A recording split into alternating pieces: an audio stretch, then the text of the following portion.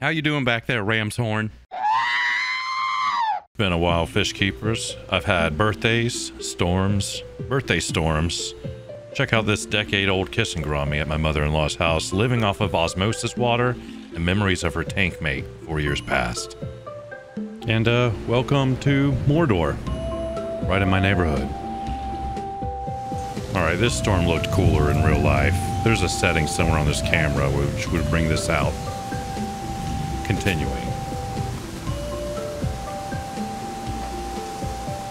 And we have another Brenton's Fish update.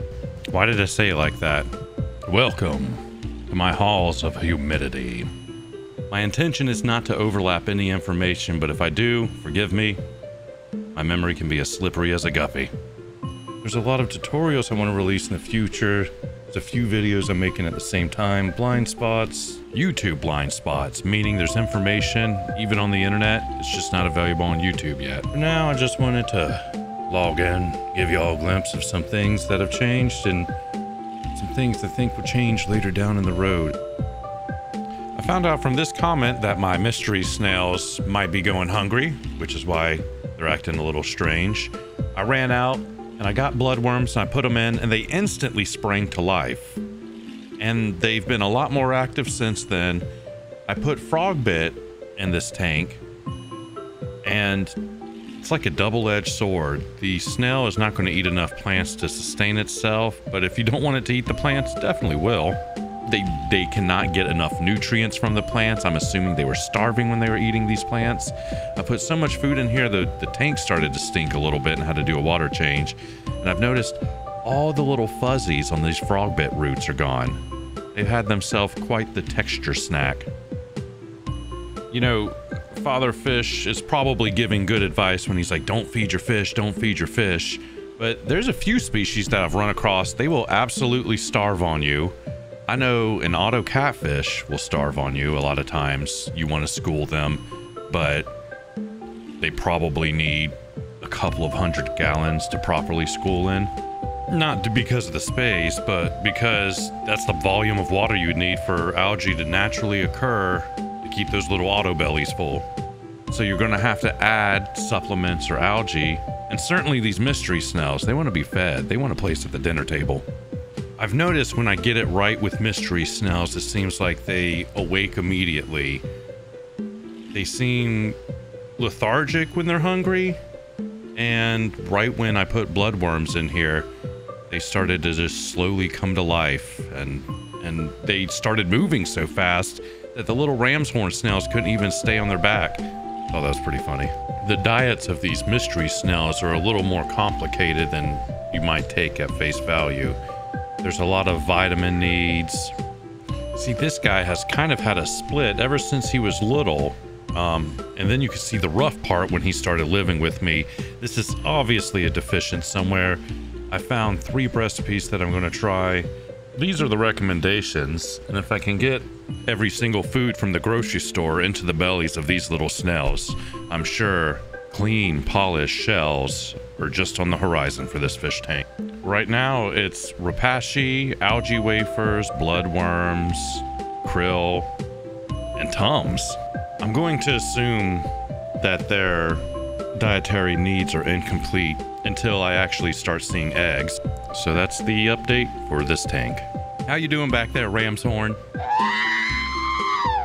Substrate update alert. My dwarf lily started melting back, so I try to put it in a higher light tank. And so what's left in here is the Mexican oak leaf plant.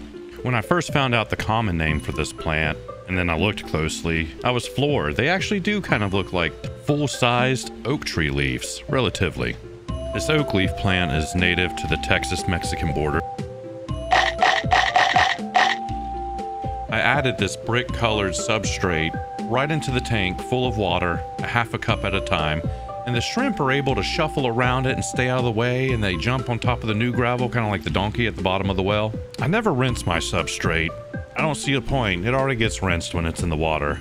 And then, to place substrate in an established tank, I scoop the gravel, I slowly pour it underwater, and all the little inhabitants look up and say, "The sky is falling!" I put the same substrate in my purple mosaic 10 gallon.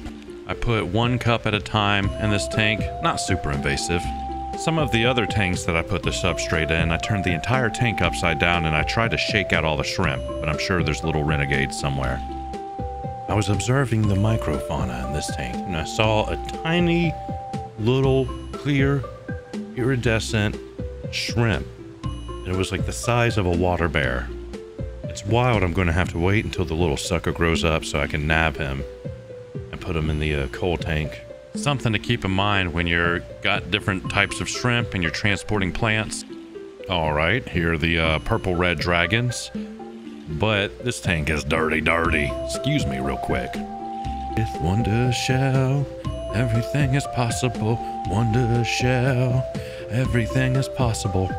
I'm waiting on my sponsorship, Wonder Shell. These purple red dragons were filmed in the last video and I spotted the dreaded white string poo.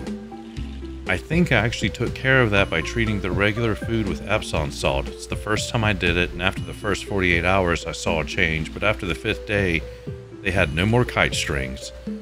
The Epsom salt, which is magnesium sulfate, not sodium chloride, it's more of the spa salt, and it sends shrieking shards of crystals through a fish that a parasite suffers the death of 1,000 cuts from. This salt doubles as an antiseptic, healing all the inside boo-boos, and it's a preventative measure as much as a countermeasure. I'm going to follow up with a medicine that has metronidazole. I will say I have treated with this, and I think this medicine is a little finicky, and it needs to be consumed within 10 seconds, refrigerated, a prayer said over it. To be fair, using this line has been more effective than mixing my own, just not as good as Epsom salt.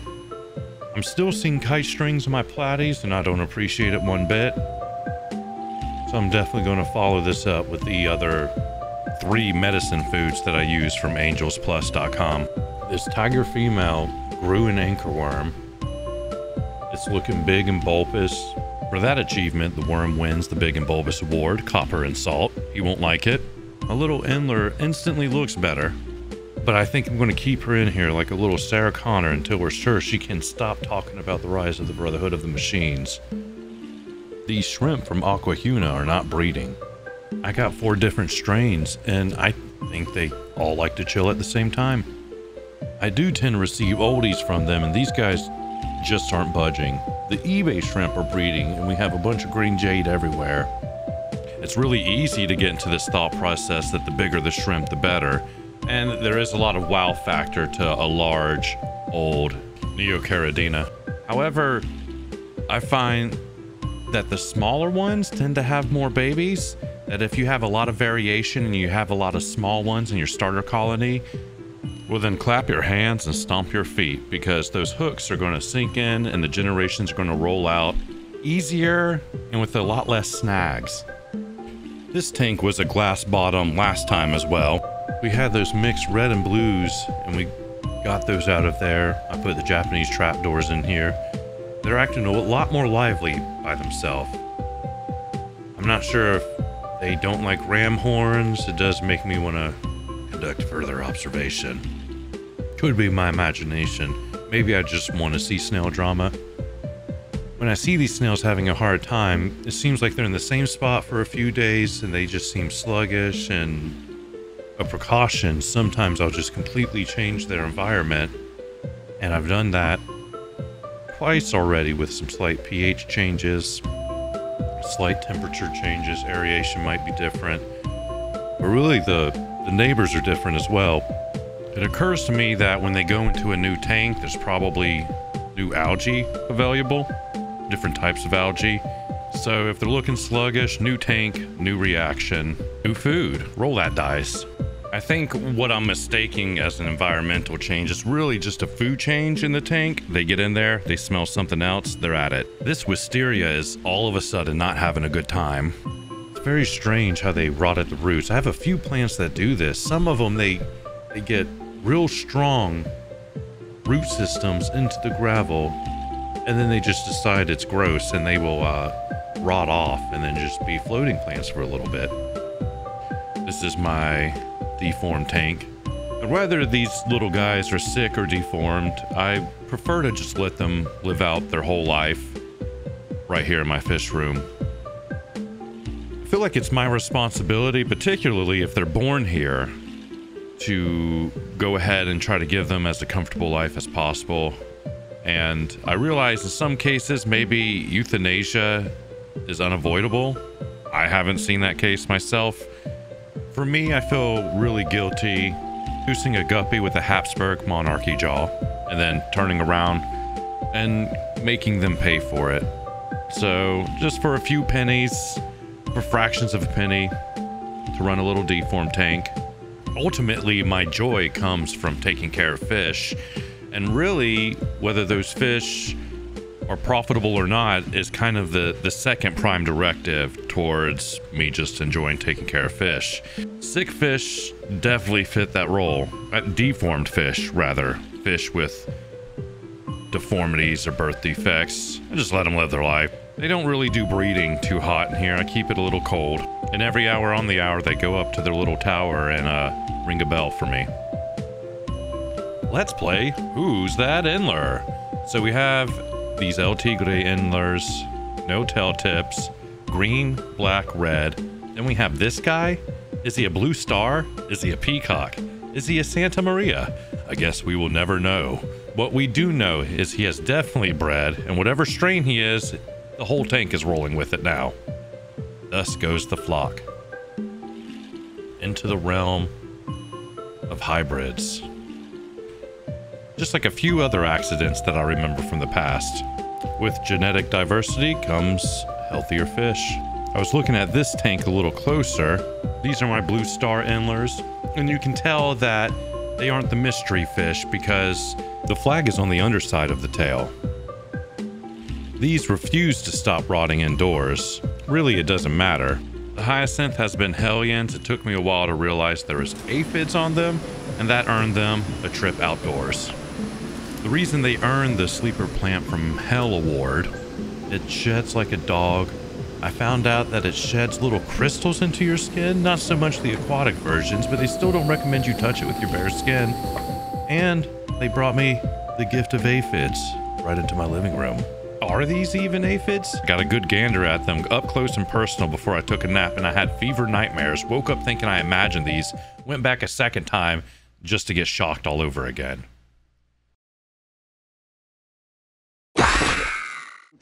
I'm doing my part. As for the hyacinth, I might cut them up, I might cook them, I might eat them. I'm blown away that I got. I always adopted that I didn't have to worry about any pests coming in on plants. People who sold plants said that plants did not come really with any pest if you didn't mind snails. Don't take that at face value. Aphids bug me on another level. That's way past being a snail apologist. I temporarily acquired a ladybug guard, hoping that she would take out some aphids. She kept flying into the light. I was thinking that she thought that was the sun. She wanted to go outside, so I just let her go. Time for a game of Will This Kill Brenton? Up first, here's a crack on the border of this fish tank. Where did it come from? Where will it go? Will it kill Brenton? And on the gravestone say, Cotton Eye Joe. Did he buy it like this? Is it just cosmetic? Is the tank going to explode any minute? Stay tuned for a thrilling conclusion in Brenton's Fish. Not this episode though, like eventually. Here are my first in-house tiger endlers, completely adapted to Pensacola water, bless their hearts. And that's always my favorite generation is the first one, the most exciting. You're my favorite. I think by the second or third generation, they all kind of like your water and they're all fully adapted. So really the third generation should be my favorite because those are the fish that choose me.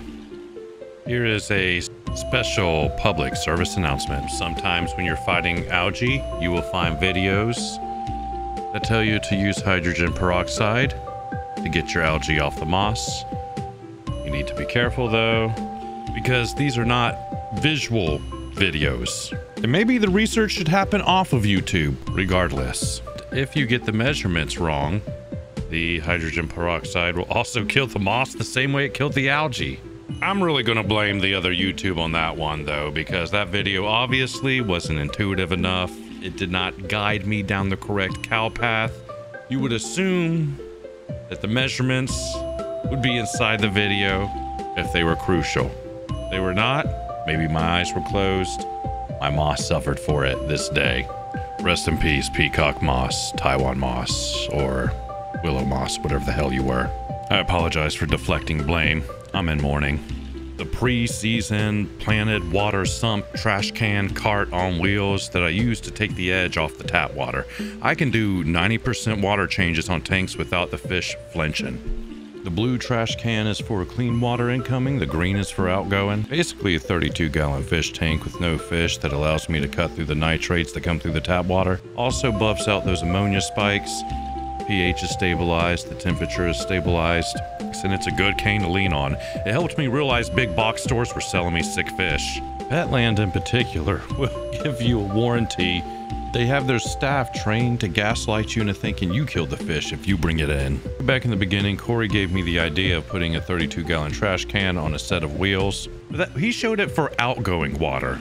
I like my can for incoming. Nonetheless, this water smells how it looks, like a babbling spring brook.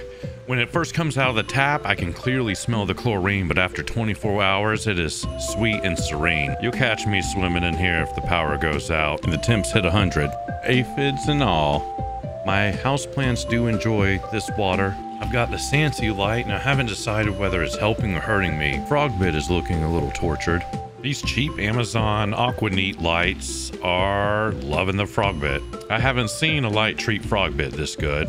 Seems a lot healthier than my other batch of Frogbit. Hey dog. I've got some floating shelves here, actually screwed right into the drywall. I wanted the high society status of not needing check valves on the back of all my airlines. I'm always on the lookout for failures within the fish room. One of those failures that keep me up at night is when an air pump fails, the airline suctions. So that means when the power goes out, the air pump will stop blowing altogether, and these airlines turn into a little siphon hose, in which the same effect that allows you to clean out your fish tank will actually empty out all of your fish water right onto your living room floor. Anytime I've miscalculated, my gang valves get water in them and then they just kind of drip out. I'd imagine if the tubing was connected directly to the air pump, that non-powered pump would get waterlogged and you would have a slip and slide right in your living room. These check valves are supposed to sit on the back of the tank, right above the water line, but with 21 tanks, it gets a little overwhelming. But one time, early in the game, a sealant went out to an old tank that I was using, and what I was hearing was the hang-on back filter creating a waterfall. This waterfall feature gave a very relaxing ambiance until I realized that there wasn't supposed to be a waterfall feature in my living room, and I looked over and my fish tank was half empty. I can't really handle the noise and the commitment that comes with these piston air pumps. These large white pipes going through the walls. Seems like a lot of pre-planning has to go into this. You have to know exactly what you want and where you want it. And if you play it by ear, you'd probably make a giant rat nest mess. I'm not sure how loud it is. I'm constantly changing my mind, so I need something to live, breathe, and grow with me. Kind of like Trapper Keeper. Trapper Keeper ready to absorb. Trapper Keeper merging. Scalability is my main priority, and it really has to be as big or as little as I need it in that moment. I use these Tetra air pumps from Amazon. They're $16 to $20. They do the trick for me. Quiet enough. They have this squat position. It takes up so much space it drives me bananas. These floating shelves were very affordable, and I'm glad to see they're stable enough, even with just the drywall anchors. Even with one fish tank, I think the single air pump sitting and waving out everyone, it's too gaudy, and it might as well be a steam engine on top of the fish tank. The little check valve having the audacity to sit up there like an antenna. I never found a good way to hide it until now. Put it high. I'm probably going to cover it with plants. All the plants. These plants probably need to be drought tolerant, beginner friendly, indoor tolerant, low light, pet friendly. The air pumps do make the whole wall hum. Right now, it still feels like a novelty. I'm walking through my halls like I'm a monk in a fish temple. Walk through these arches, and you will arrive to Brenton's Fish. In the future, I want to find some dark brown foam for the air pumps to sit on top of, muffle out some of this vibration. I do predict some cable management soon. It's always been something I'm a little apprehensive about because it doesn't seem like anything stays in the same place for more than 9 months. There's maybe a little more longevity here when I'm placing these tanks. I could probably use clips and plastic ties, zip ties, Velcro ties. I use Velcro that's double-sided to pin these check valves. This turquoise color that Penplax uses, I swear, is from the year 1972. It looks like it's a commemoration template color for Jacques Cousteau, and I'm just really happy to see history in the fish room. I plan on keeping these above the water line that they adjust to. And if I have to switch out tanks, I can do that with minimal effort. I'm putting these upside down, and I'm keeping everything consistent in terms of left to right, 1 through 5, or higher if I need it. I'm doing that on all these tanks. I'm waiting for all those odds and ends to come in the mail. Sometimes I don't realize I need it until I put it together and that piece is missing. If I waited until everything was 100% perfect, you guys probably wouldn't hear from me for about 3 months. So I figured I would just show you guys how the sausage is made instead of the entire kitchen going incognito. I originally wanted to have the check valves all up here and I would just adjust them in the same spot.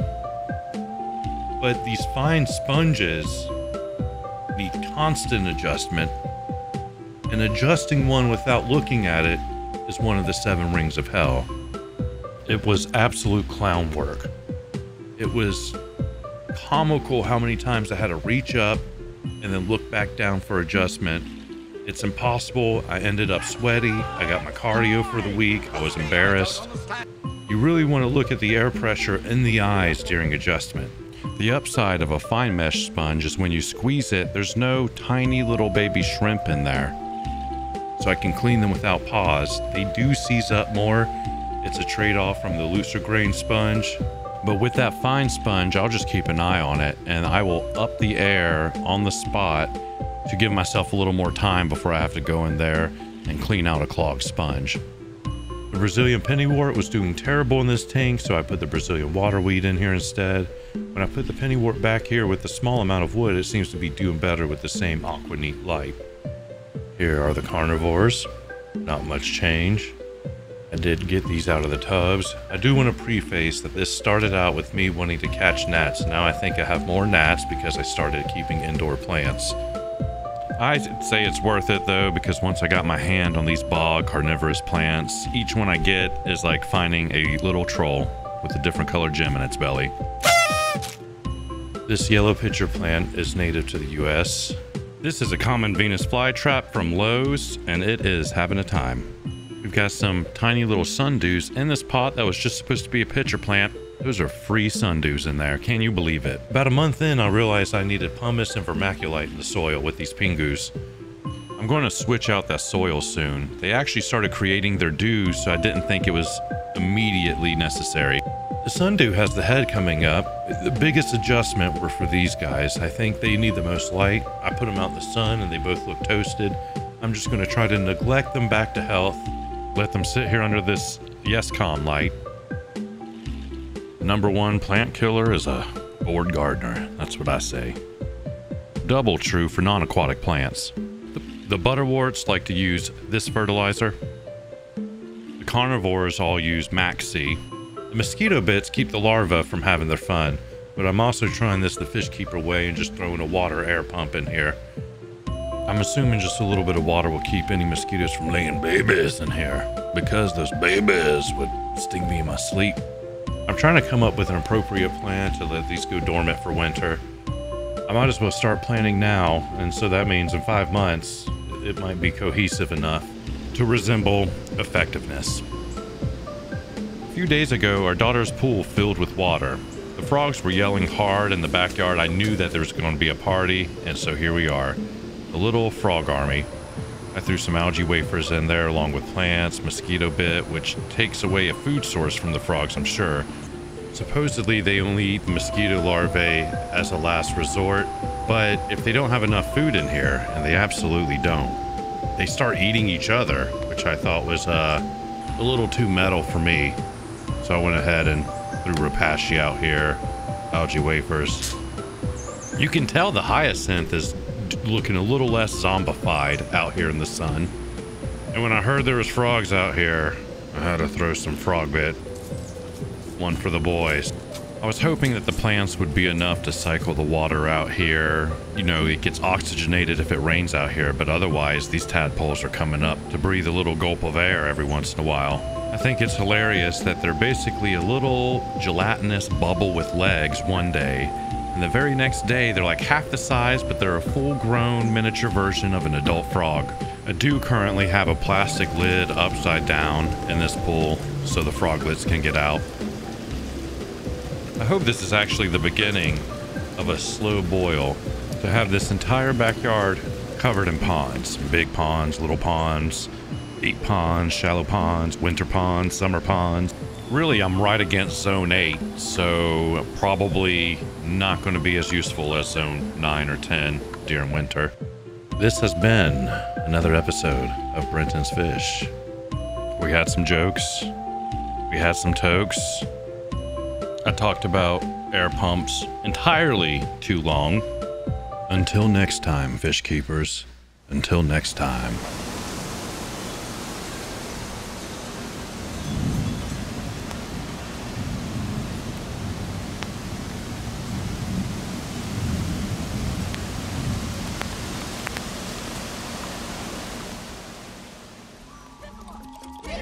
Move down!